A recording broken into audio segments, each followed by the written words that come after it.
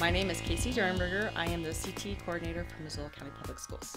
Career Technical Education consists of 5 program areas: agriculture, family and consumer science, business, industrial trades and technology, and health science. So what grounds all of this work is that we want to ensure that each and every child is college, career, and life ready. And what we mean by that is that we want to ensure that they have the technical skills, the employability skills, and the academic skills to be productive, viable citizens in our community.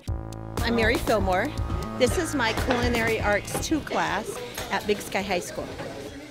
We're making cinnamon rolls. Right now we're making the dough for the cinnamon rolls. Look at that. Feel it, feel it.